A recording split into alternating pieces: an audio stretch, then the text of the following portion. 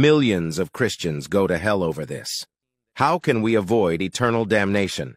Saint Teresa of Avila had visions where Jesus showed her hell to warn us. She described it as a place of dense darkness and terrifying torment. In one vision, she saw an abyss filled with fire and countless souls falling into it like snowflakes. Shocked, she asked Jesus who these souls were, expecting them to be unbelievers. Jesus replied that they were Christians like her, baptized, practicing believers who still ended up in hell. Teresa learned that these souls confessed their sins but did so poorly. They made confessions without genuine faith, real repentance, or a willingness to change. Some believed they had no serious sins, turning confession into a poison instead of a remedy.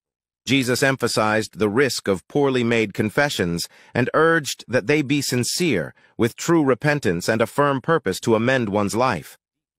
To avoid falling into the abyss Teresa saw, we must approach God with sincere hearts.